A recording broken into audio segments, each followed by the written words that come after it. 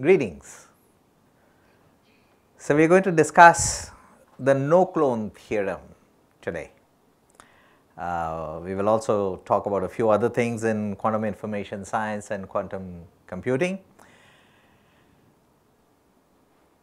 But the essential point to know, even as we begin a discussion on the no-clone theorem, is to recognize that cloning in physics is exact. It is not how it is in biology, okay? Or we use the term cloning, copying, okay? But the terminology, you have to be careful with it because it has a much more precise meaning than what it has in some other context. So, it is called cloning, and we will be talking about cloning and copying, but it is far more exact than how it is in other situations. So, what is cloning? What is to copy? So, suppose you have got a photocopying machine and you put a picture of the Taj Mahal, and you put the picture of the Taj Mahal, then you also insert a blank sheet of paper, otherwise you get nothing, right? So, there is some ancillary material which is the blank paper which should go in, and that is the one on which the copy will be made. So, you need some material, and what comes out of it are two copies, right? This is cloning, this is copying, this is what we mean by copying. And the copying machine would be useless if it can copy only the picture of the Taj Mahal, right? It has to be able to, it's a copying machine, it has to copy whatever you give, right? So, if you give the Qutub Minar, you will get two copies of the Qutub Minar, okay? Or you can give a copy, to copy you can give a picture of the Taj Mahal with the Qutub Minar, and you expect it to produce two copies of that. So, in every situation we are going to be confronted with, when you talk about copying, then you really want to talk about copying a natural system, what exists in nature. And nature is not classical, okay? Copying is some sort of a simulation, right? You are producing a copy which simulates the original, and if you are trying to simulate nature, then what you need is a copier which is not just the classical copier, but a quantum copier. Okay, it has to be able to copy quantum objects. And the question is, this being the situation, can you do that? And what is different in quantum nature and classical nature, which is really only an approximation to quantum nature? It is not that nature is divided between the classical world and the quantum world. Nature is quantum. Everything in nature is described correctly only by quantum theory. Whether it is the behavior of an electron in an atom or the motion of galaxies and big objects. So, one should not have the notion that quantum theory applies to small objects and classical mechanics to large objects. When quantum theory is introduced, whether the principle of uncertainty or the Schrodinger equation or whatever, do we ever say that, okay, up to this mass or up to this size the law works? Never. Okay, that's just the law of nature as it is. And nature is described correctly by quantum theory it is described usefully by classical theory. It may be immensely useful, sometimes even more useful than quantum theory if you are describing, how cars are moving in traffic. It may be more useful to describe it using classical theories, but it does not mean that that description is exact. And if you needed a more accurate description, that would be available only if you used quantum theory. That is the reason Feynman says that nature is not classical. It is not that there is a part of nature which is quantum and another which is classical. Whole of nature is described best only by quantum laws. And if you are now trying to simulate nature, you are making some sort of a copying machine, okay, a cloning machine, then you are going to look for a cloning machine which will follow the laws of whose operation is correctly described by quantum laws. So, that is what we are going to look for, and this is an important part of simulating nature and an important step that you need to recognize in your discussion on quantum information science, quantum computing and so on, because that is what you are really confronted with. So, this is what a cloning machine is. You put in an object, no matter what it is, whether it is the Taj Mahal or a picture of the tiger or an elephant or whatever, and you are using the cloning machine to get two such pieces. And whatever you do, the input consists of the object to be cloned, the ancillary material that you are going to use from which the clone would be made, okay, and the machine will give you as output the original and a ditto copy of the original. That is what you are looking for that is what you expect from a cloning machine. So, now system is described by a state vector in the Hilbert space, okay. So, there is a physical state which is a certain state to be copied. It will be copied on an ancillary known state, okay, and you will get the original state from this quantum copier and a copy of the same, which is made from the ancillary material.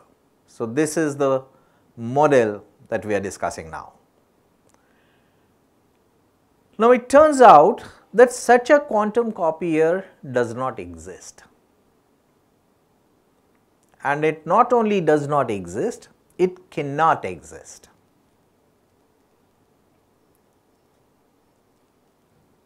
And this is known as the no clone theorem of quantum information science, okay, or the no clone theorem of quantum computing, because when you are processing qubits, okay,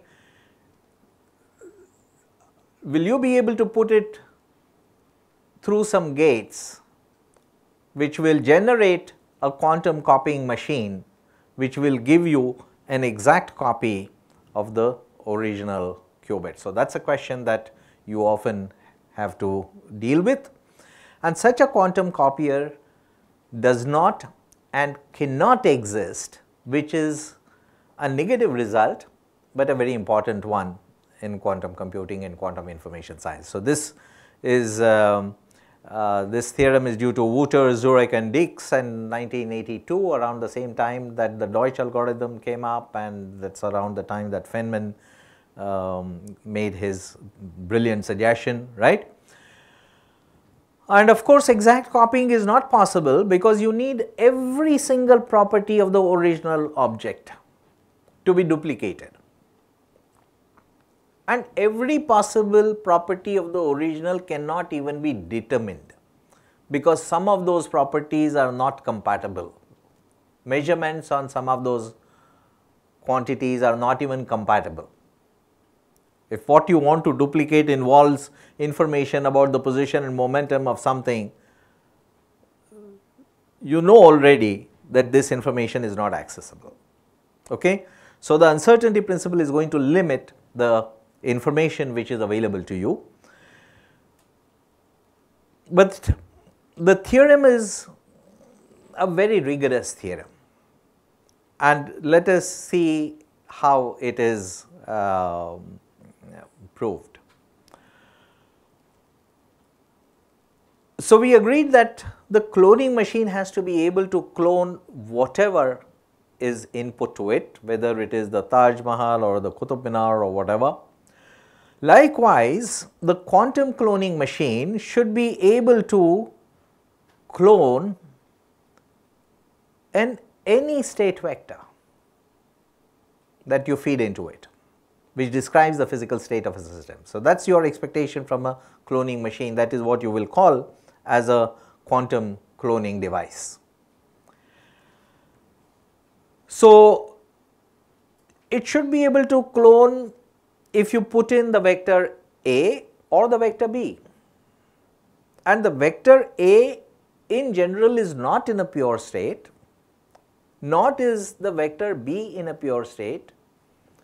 Both are in a superposition state, right, because you cannot factorize nature between slit 1 and slit 2 in the Young's double slit experiment, or between a cat which is dead or alive, or between a switch being on and off, right. Physical nature requires you to describe this in terms of superposition of the alternative states, or what we classically called as alternative states.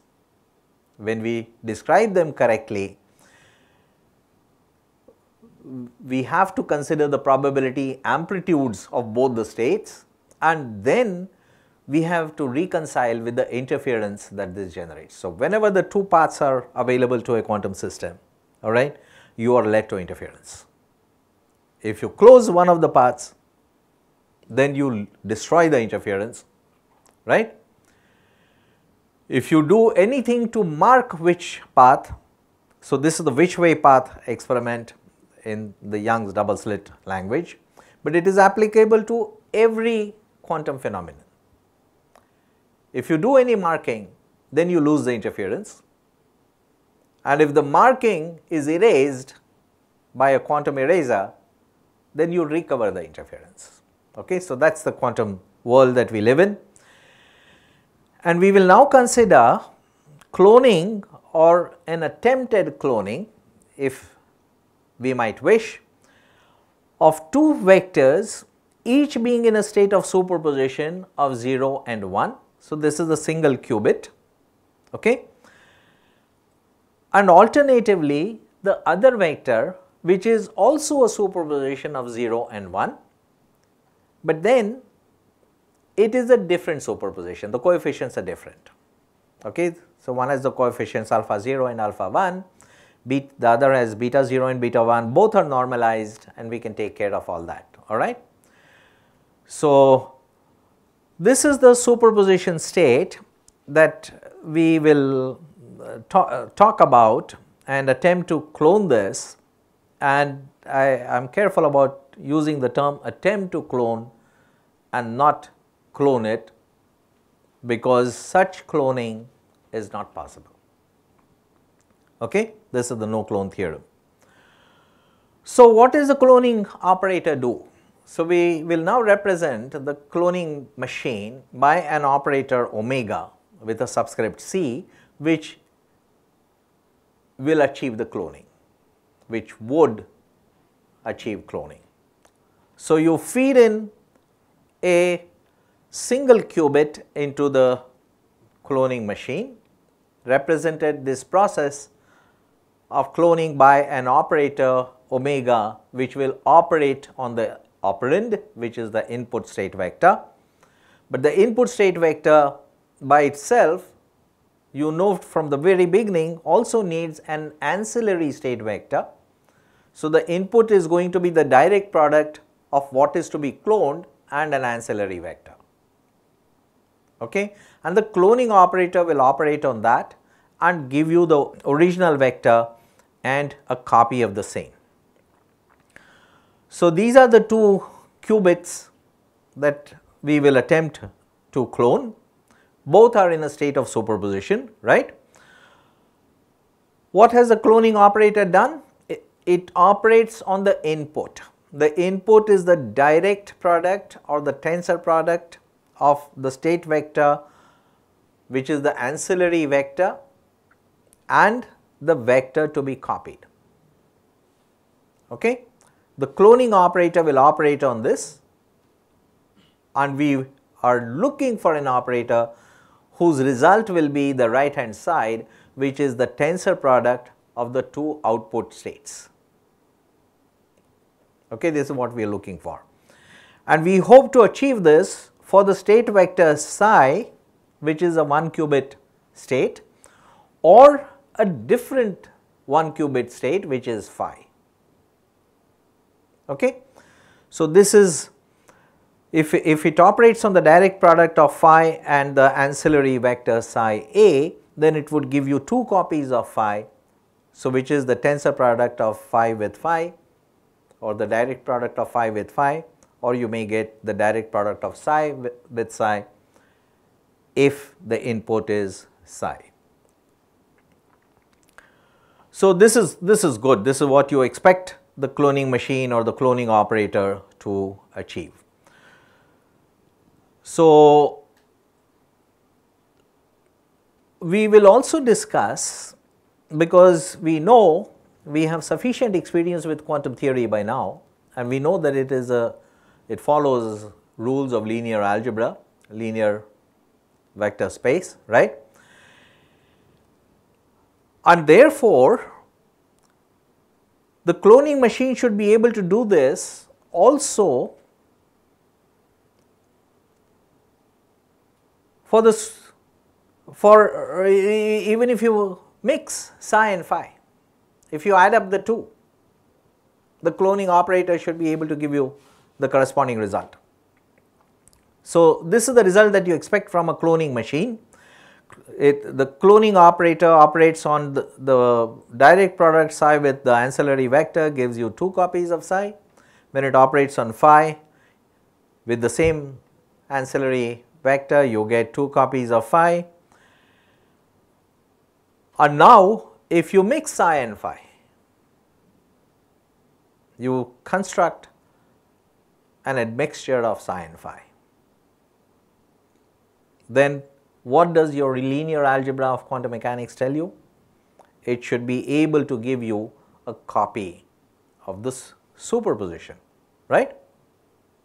So, this is the question that we are going to ask now.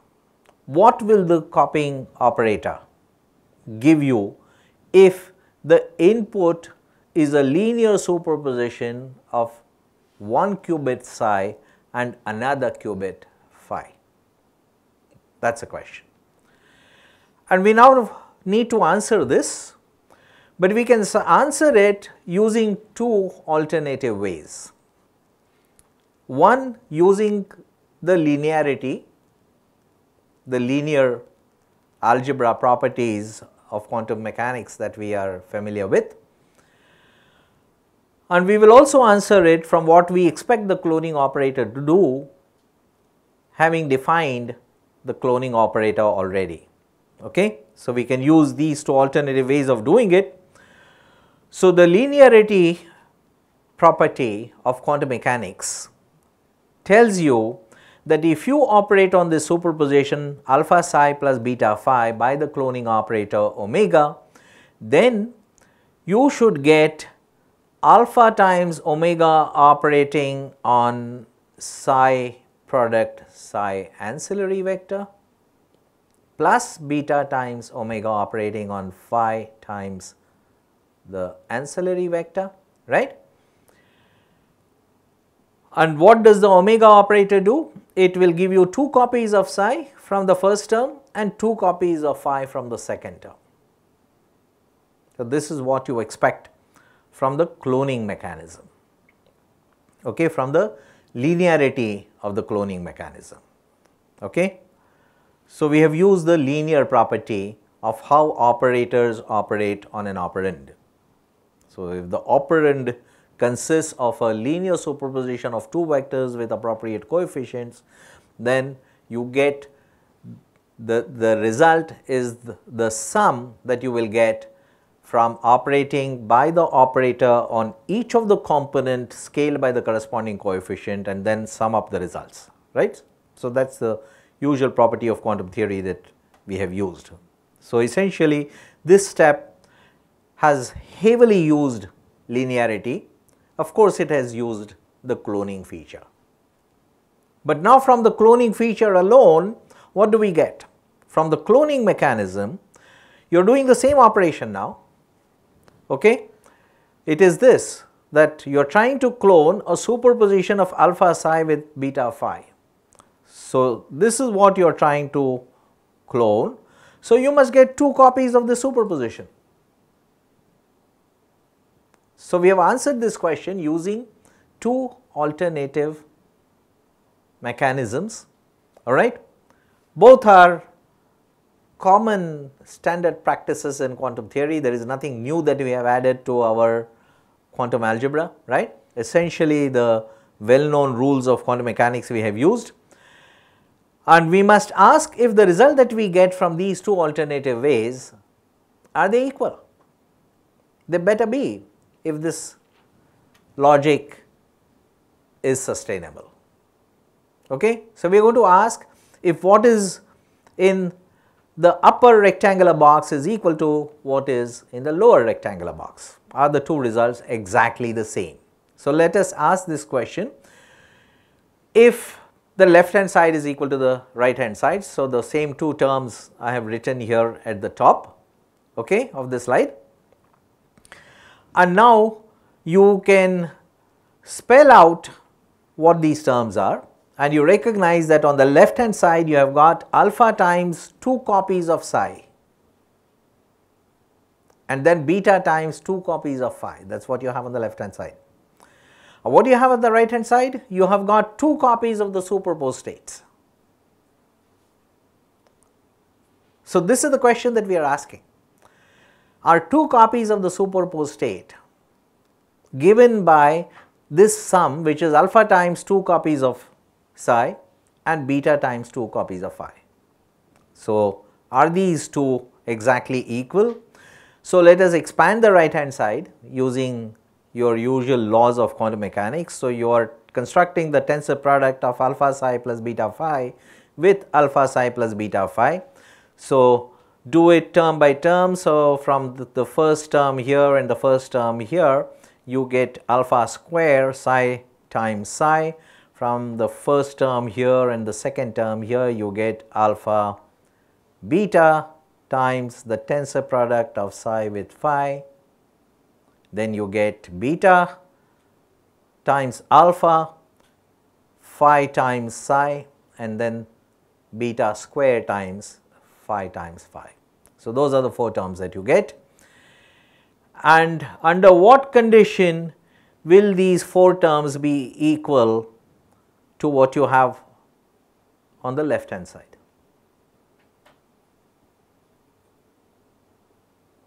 Okay, if the logic is sustainable, then the left hand side better be equal to the right hand side. So, we immediately recognize that equality is possible if and only if alpha square is equal to alpha, because the coefficients of the corresponding terms must be equal, right. Beta square must be equal to beta, and alpha beta, which is of course the same as beta alpha, should be equal to 0. Okay. And that is going to be possible at least if alpha is 0 or beta is 0 or both are 0. And if either alpha or beta is 0, the superposition is destroyed. Okay, there is no superposition to talk about, because the superposition is made up of alpha psi plus beta phi. Okay, which means that a qubit cannot be cloned. Okay? So, this is the no cloning theorem, and we have seen that the proof is based on very simple considerations in quantum mechanics, and a qubit simply cannot be cloned. So, a quantum copier does not exist. Not only does it not exist, it cannot exist.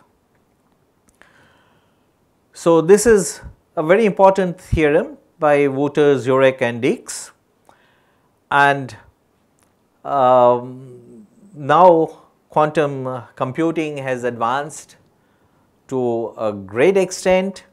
You are going to be talking about multi-qubit entanglement. We talked about superpositions of 0 and 1, which gave you the single qubits. We also discussed the 2-qubit systems, right? And then of course, to really get full advantage from quantum computing, you need entanglement of multi-qubits, and this IBM quantum computer that you can log into uses 2 processors which are 5-qubit processors and 1 processor which is a 16-qubit processor. Google has claimed that it has a 54-qubit processor, and I'm not going to discuss the debate whether this claim has been validated or not. Okay, that's a big debate, and I'm not going to discuss that. But a 54-qubit processor that Google has claimed would be a huge thing. Okay, means if you just it will have 2 to the power 52 states it can handle simultaneously. So, that is a huge number, all right. Means the number of atoms in the universe is estimated to be somewhere between 2 to the power 264 and 2 to the power 272. That is the rough estimate. So, as the more qubits that you entangle, you succeed in entangling, your capacity to process information, which is essentially of quantum nature, is going to be enormously huge. And this will have a major impact on technology, because you can now make quantum gates. You have already used the control NOT gate and some of the gates which are the single qubit gates and also the 2-qubit gates, and using these gates you build quantum circuits, and using these quantum circuits you can build quantum computers. So, the single qubit state has got 2 complex numbers, but then you really need 2 less than that to describe it, because of what we have discussed at great length earlier, and you really need 2 real numbers to describe a 1 qubit state. If you have a 2 qubit state, you need again 2 less than 2 to the power n plus 1. So, you need only 6, okay. And for 3 qubits, you need 2 to the power 3 plus 1 minus 2, which is 2 to the power 3 minus 2. So, you need 6 states over here, right? Yeah, 4 minus 2, yeah. And then if you have n qubit states, then the number of real numbers will be 2 to the power n plus 1 minus 2, okay. Yeah. So, let us consider a 3 qubit system. So, 3 qubit system will have 2 to the power 3 states, right, and you can write it as a triple sum over I, j and k, which you can use as dummy indices, which run over all the values they can take, and they can take 2 values 0 and 1. If k takes 2 values 0 and 1, then you get 2 terms on the right, but then you are left with sum over I and j. The sum over k is already carried out. Now you can carry out the sum over j, 2 terms for each of value of k. So now you have these terms, and then finally you can let I take 2 values, and you have, these are the 8 possible states that you have, whose superposition will give you a 3 qubit state. It may or may not be entangled, and we know how to describe entanglement. If it can be described as a product of lower qubits, then it is not entangled. It may also be partially entangled or not at all entangled. Okay? So, you have these 8 terms with, there are 8 coefficients, and all of these coefficients are such that the probability of measuring of finding that 3 qubit system to be in the state ijk is given by the modulus square of the coefficient alpha ijk, and if you sum over all of these coefficients over ij and k, then the unitary transformations guarantee that the norm will be preserved. So, if you go to a higher number of qubits, you really have a huge amount of information that you can process. As the n increases from 1 to 2 to 3, you have seen how rapidly it grows, right?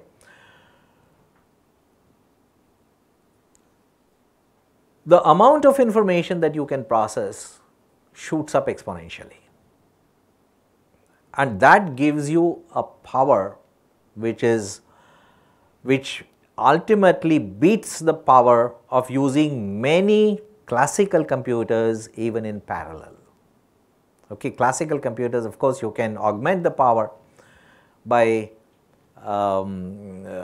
putting them in circuits such that their processors process parts of the problem in parallel.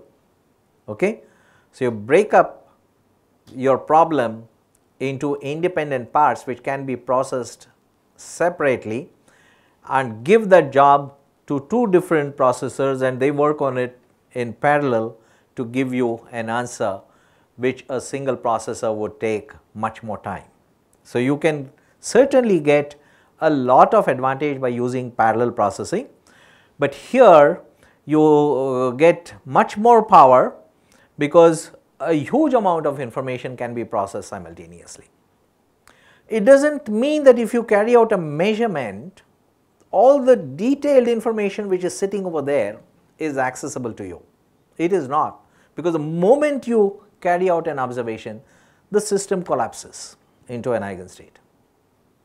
There is no escape from that, and you are going to get only the result of that measurement. So, you may have 2 to the n states which are being processed, but from if you differ your observation, if you differ the measurement process, then in between you can process a lot of information having these superpositions simultaneously, and you can manipulate that information. Okay. So, in the Deutsch algorithm we already experienced this, that you can manipulate information. So, what the strategy in the Deutsch algorithm, when we used 2 Hadamard gates before you allowed the input to the control F0 gate, was that you enabled it to process all the information at once, all the 4 possibilities, 0, 0, 0, 1, 1, 0, 1, 1, all of these possibilities could be processed by that gate in one go, in one step. Okay? So, you cannot get all the intermediate steps information, that is not accessible, but manipulation of a huge amount of information in parallel is achieved using quantum gates. So, Let us consider a 6 qubit quantum computation. All right. So, now there are 6 digits, each can be either 0 or 1. The total number of states will be 2 to the power 6, okay, which is already a large number, right. And suppose your task is the following, that you are given a particular superposition consisting of 4 of these 6 qubit states, okay. You are given a particular superposition of 4 states, each of them are 6 qubit states with appropriate coefficients, and your task, this is the combination that you are given, okay. And your task is to get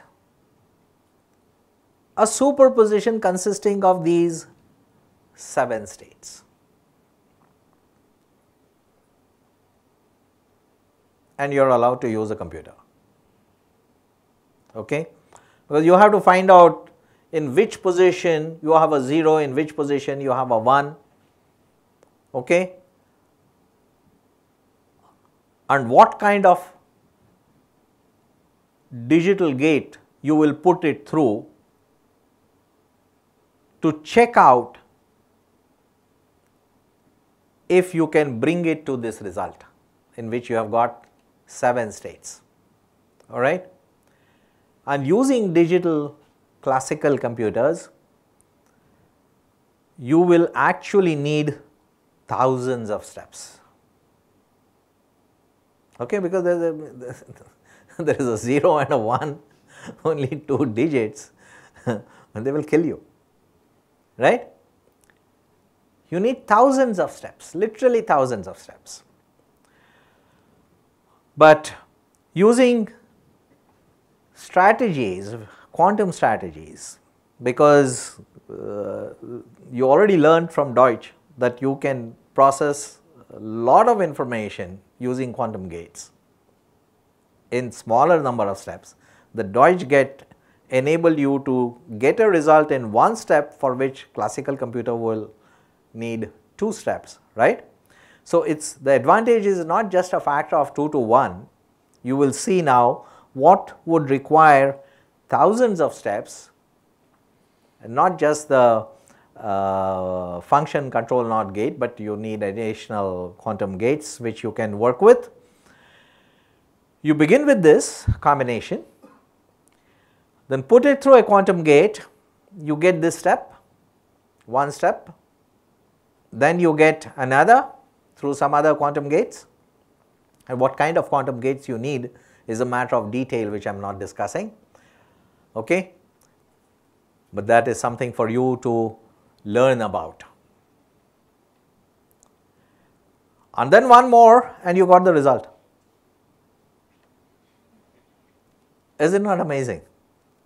In just 3 or 4 steps, okay, for what would need thousands of steps. Yeah? And you better learn these techniques because kids are very smart and they would easily throw you out of business in quantum computing very soon, right.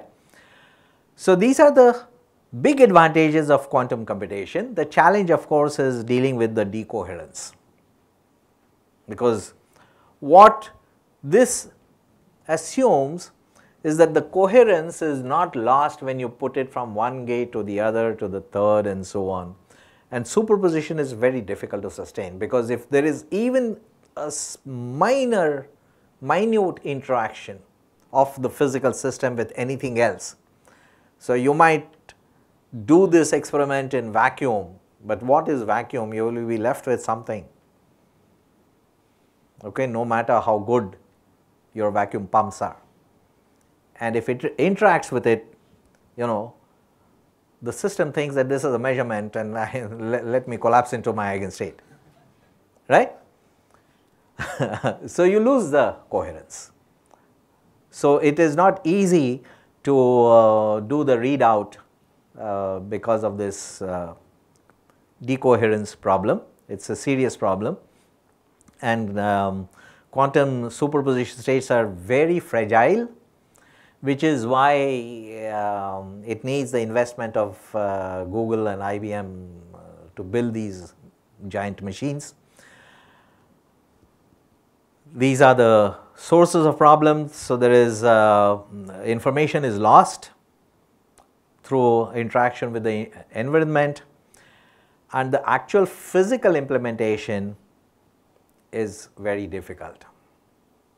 And some of you perhaps are extremely good experimentalists and you might actually be able to do it. But that requires huge investment, extremely sophisticated laboratories, and huge amount of funding.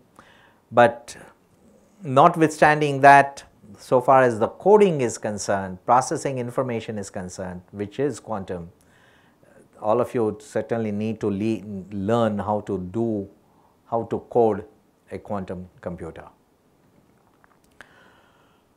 So if you Google, you will get easily, if you Google big ideas in computer science, then every course in computer science will mention these: creativity. I think it was always a big idea, but computer scientists would have you believe as if it is their discovery. So abstraction, this also I think was always a big idea. Data and information, algorithms, programming, internet, and the global impact. So these are recognized as 7 big ideas in computer science. And then you have algorithms which actually run the world, and our lives are directly impacted by these things. And you have search engine indexing, PageRank technology, the public key cryptography, the public and the private, how these are used, forward error corrections, pattern recognition, data compression. So these are some of the big things which are used in modern technology, and they impact our lives, all our communication, networking, internet, banking, okay, money markets, everything are done using this. And the cryptography is of great importance in this.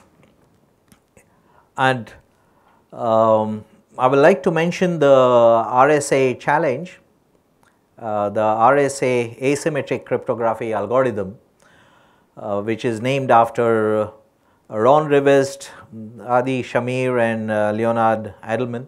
Okay, these are the 3 initial letters of their names, RSA. And what is this RSA challenge? So RSA came up with these big numbers, okay, and asked that prime numbers P and Q exist such that the RSA number can be factorized as a product of P and Q. And how much time do you need to do this factorization? Okay? And then you can use your computers, you can use some of the fastest computers which are available to you in the world, right? You can use extremely modern computers which have got parallel processing and huge amount of information that can be stored in the registers. So all this can be done, and let us look at some of this challenge numbers. So you have to determine the 2 prime numbers P and Q and find if the product goes to N. So this challenge was posed in 1991, March 18th, okay, and then these numbers were generated on a computer which had no network connection so that the information could not have been shared with any other machine in any way. No evidence was left as to how these numbers were generated, and the hard disk was destroyed so that nobody could have access to the information which was used to generate these numbers. And the challenge was thrown open with a nice prize. For some numbers $1,000, for some other numbers $2,000, and some even more. I will show you some of these things. So, this is RSA 100. This is the number. It has got 100 decimal digits, and the challenge is find prime numbers p and q such that n is equal to p times q. Sit down and do it. Okay. And this challenge was met rather quickly after the problem was posed in 1991. This was solved on April 1st, so within 2 weeks. Okay. And Lenstra got $1,000 for this, I think. The factorization took a few days using multiple polynomial quadratic sieve algorithm on a mass parallel computer. Okay. And this is the factorization that you need to break an encryption. Okay. If you want to get into some banking system or break any encryption, okay, the problem will boil down to finding this kind of factorization. And if it is going to take some time, then your key is safe, not otherwise. Okay, if it can be done quickly, but if it is going to take a few days, it is already a reasonably safe encryption. Okay. So, these are the factors, and these were determined using this mass parallel computer. Let us have a look at some others. There is RSA 240. This has 240 decimal digits.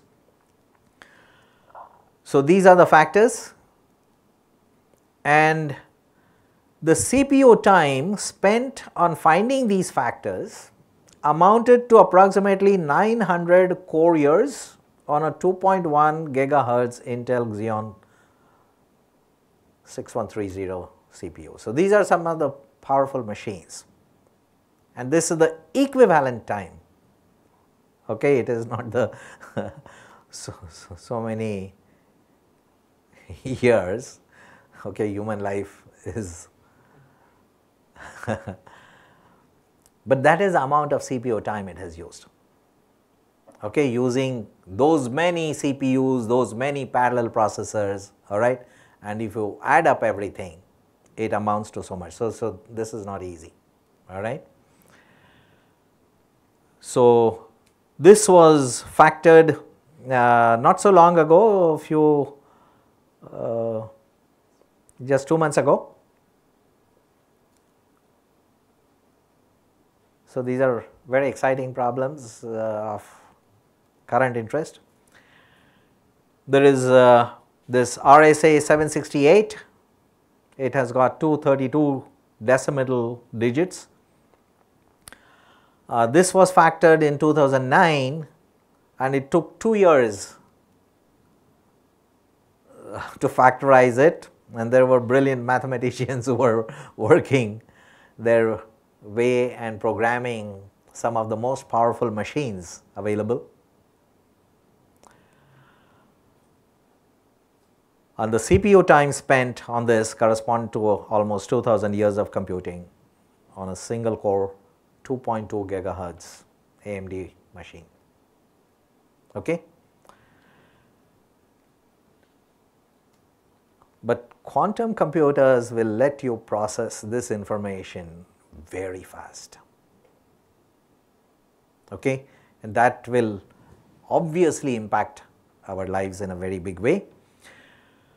So, there is this RSA 2048,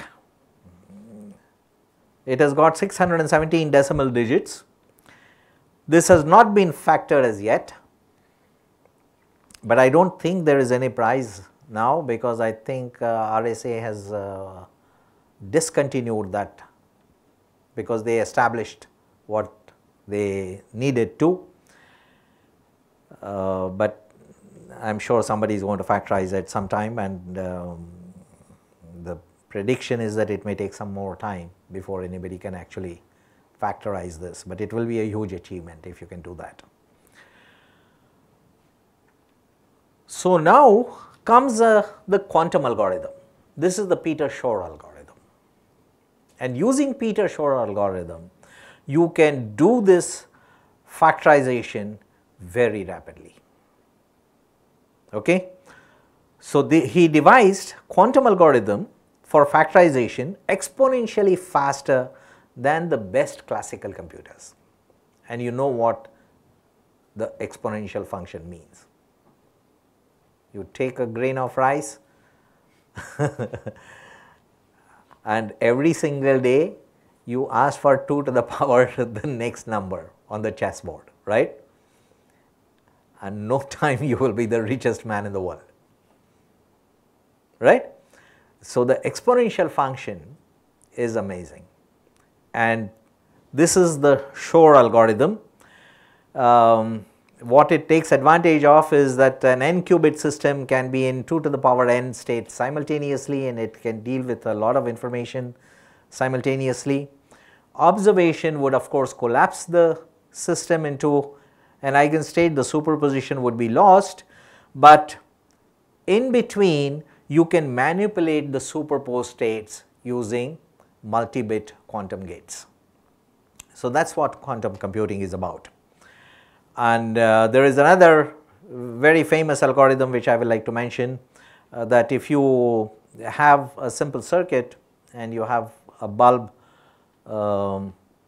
which is not working, then your suspicion would be that the switch is not working and you need to go and test the switch. But what if there are many switches? Then you do not know which switch is not working, and the on and off positions of the switches may also be upside down in some cases. Okay?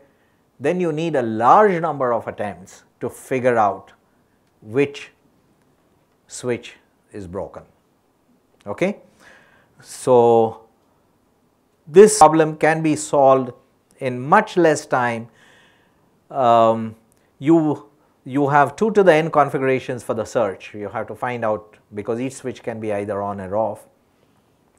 So, using the algorithm developed by Lavkumar Grover, who studied at IIT Delhi or sister institute, and this is a very successful algorithm for search, and you are able to do this in root n queries on a quantum computer using Grover algorithm. So, the Shor algorithm and the Grover algorithm. So, there are 3 famous algorithms, quantum algorithms. There are of course several others, but these 3 are amongst the most famous. The first one is the Deutsch, then you have the Shor algorithm, and then you have the Grover algorithm, and that pretty much is the introduction which I would like to give for this part of the course. And essentially it begins with the question which Einstein raised about entanglement, and the Bohr-Einstein debates led you to some insights into what exactly is entanglement, and then of course the John Bell inequalities gave you the tool to determine whether nature has intrinsic quantum entanglement built into it, and it is not due to local hidden variables. And I mentioned that it is difficult to sustain quantum coherence. but this entanglement, which Einstein described as spooky action at a distance, China was able to maintain entanglement over a distance of 1200 kilometers. Okay? And if this can be done, then of course the coherence is sustainable by using these advances in technology, and then of course using this you can actually make unhackable quantum internet. So that is what tomorrow's technology will be about, or maybe day after tomorrow, but it is coming. Okay, so you can read about the NMR type of computers. There is a lot of information which is available on the internet. If you Google, you will certainly get a lot of information. There are some excellent talks which are available on the YouTube, so please expand your knowledge. I have only attempted to give you a start, and with that I conclude this set of lectures on introduction to quantum computing. If there is any question, I will be happy to take. When we are talking about the ancillary, why is it supposed to be in a known state? Like, why can't it be in an unknown state? Like, then it will not be capable of giving you the result that you want. I mean, just think of a photocopying machine. Okay? If you insert a blank paper, then you know that it has the capacity, the potential to give you the copy of what you want to copy. Okay? But if you feed in, instead of that blank paper, a newspaper, yesterday's newspaper, right?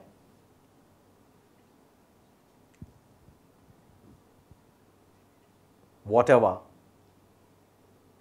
it is an unknown newspaper. You could always feed in a newspaper which is blank, okay? But then it has to be a known blank state. If it is an unknown sheet that you have inserted, it may be, it will be impossible to produce the copy, especially if that newspaper is a Chinese paper. So it has to be a known blank paper. So the ancillary state has to be a known state.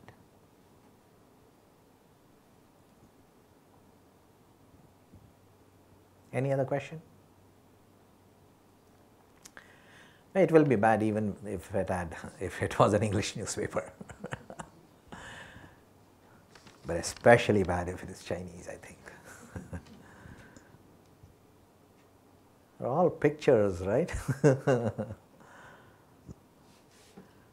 So can it be possible that we extract the information from, like we are doing in the experiment where, and use the information and then destroy it, like then like it can it be done like that? Using information involves an intervention. Okay. And any intervention destroys the superposition. Any information. Whatever you do is like a marker in the Young's double slit experiment. Its equivalence is simply this, that you have tried to figure out which way the light has passed through. Has it passed through slit 1 or through slit 2? And any attempt to get this information destroys the superposition. And that is the reason Feynman says in his famous lecture that almost everything in quantum mechanics is contained in the analysis of the Young's double slit experiment. So it is always very useful to go back to what your concern would mean in the context of the Young's double slit experiment, and that gives you the immediate answer. that whatever interception you would do is going to destroy the interference, because it's a marker. The system doesn't care whether your motive is to use it or to misuse it or to abuse it, right? The system only reacts to the marking, and if you have marked it, the superposition is lost. Okay, so thank you all very much.